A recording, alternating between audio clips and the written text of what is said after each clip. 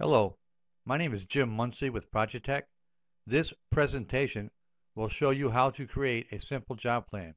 A job plan is a template stored in a library within Maximo that can be applied to a PM, route, or work order. All of the information from the job plan is then copied directly to the work order. This saves a great deal of time when planning your work. In this presentation, we will create a basic job plan and assign it to a work order.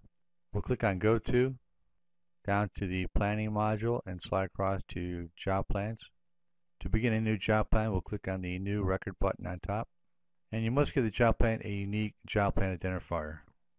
And tab over to the description field. We'll give it a basic description.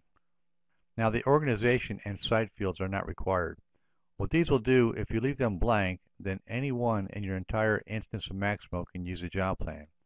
If you enter an organization, then only people within that organization can use a job plan. If I enter an organization and a site, then only people in that specific site within that organization can use a job plan. For this example though, we'll go ahead and put a site value in here. I'll just type Bedford into my site and tab out, and it pulls my organization in there automatically. Now there are a lot of fields in the job plan application. We're going to make this a simple job plan. Under responsibility, it's not recommended to enter a name in a job plan because this is a template that can be used on many different work orders. Also, it's what we refer to as master data. If I put a name in here for lead or supervisor and that individual leaves a company and I have 1,000 job plan records with that name on it, it's very difficult to change all those names to some other different name. So we recommend not using names at all, but it is a good idea to put a crew or a work group or an owner group value here. Groups do not change the way people do. So if I put a group there, a group will probably be around for a long time. So I'm going to use a crew value and type in crew 1 and tab out.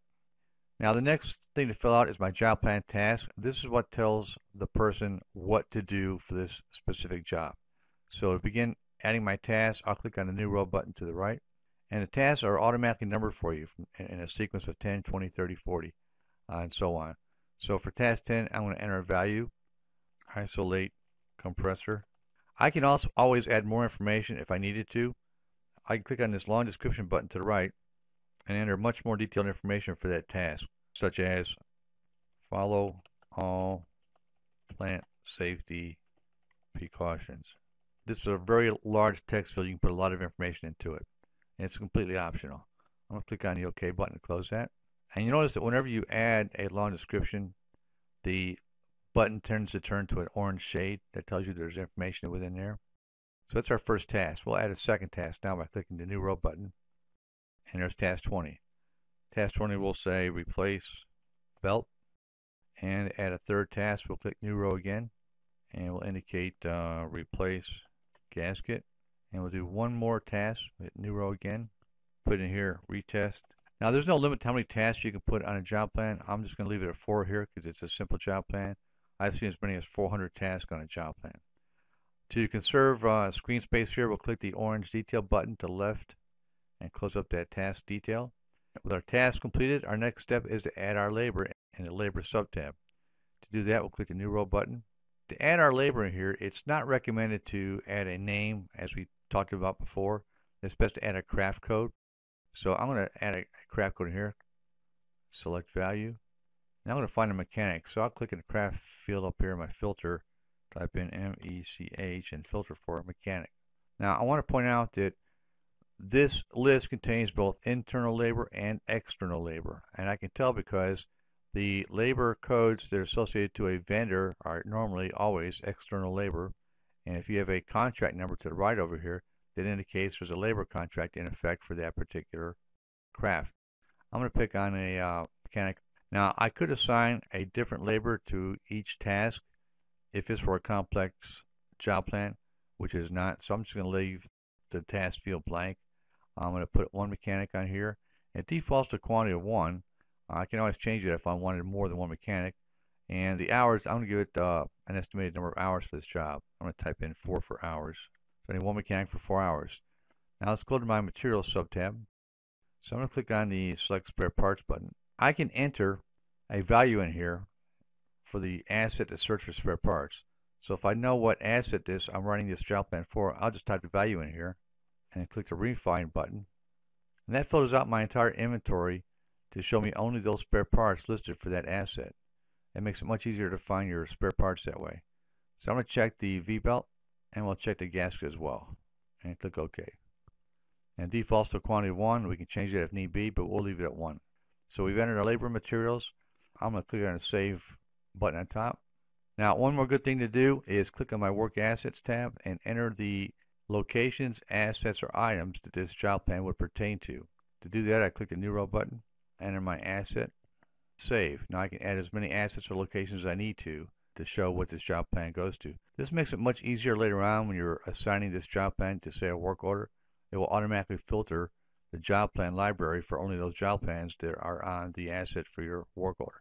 It makes it easier to find your job plans that way. With that done, let's go back to my job plans tab, and I think we're just about finished.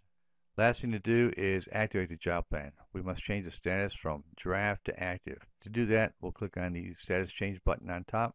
We'll select the new status of active, click the OK button. Now our job plan is completed. To show you how this job plan actually works, we're going to create a work order and add the job plan to the work order. So to do that, we're going to click on the Go To button, go down to Work Orders and Work Order Tracking, and we'll click the New Work Order button on top. We'll fill out our basic information for our work order. We'll give it a description, and we'll put our asset in there. It automatically copies other information in there, such as my GL account.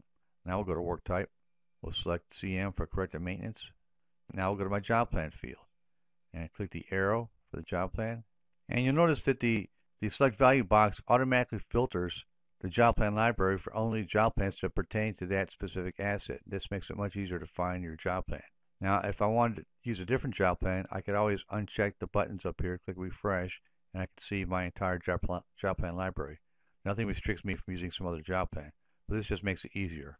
So I'm going to select my job plan we just created, and we've added a job plan to our work order. Click the Save button. Now we'll take a look at our work plan. Once you copy a job plan to a work order, it becomes what's called a work plan.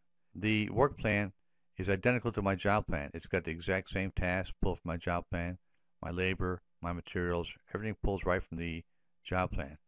The difference is that once it becomes a work plan, it is fully editable. So I could actually modify this work plan, add more materials to it, add more labor, change my task out. Any change I want to make, I can make to it. And that only affects that specific work order. It will not affect your job plan template. So you can use the same job plan template over and over again. But by putting a job plan to the work order and editing it there, it makes your job as a planner much easier. This concludes this presentation on creating a basic job plan. Please visit us at www.projetech.com to see our other training videos. And if you have any questions, please contact us. Thank you.